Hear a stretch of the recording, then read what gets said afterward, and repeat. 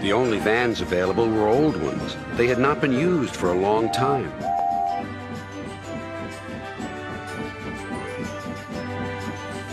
Henry waited impatiently by the quayside as Duck shunted them into position.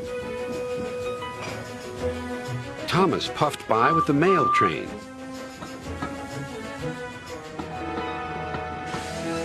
Hello, Duck. Going fishing? I'd take care if I were you. Why? Huffed Duck. Well, for one thing, puffed Thomas, remembering his own experience, if fish get into an engine's boiler, they always cause trouble. And for another, fish can be awfully smelly. And I know what I'm talking about. Good night.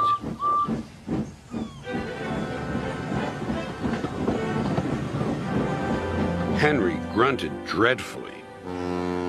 You'll just have to put up with it, Henry, said his driver. At least the extra load will mean you can have another engine help us up Gordon's Hill.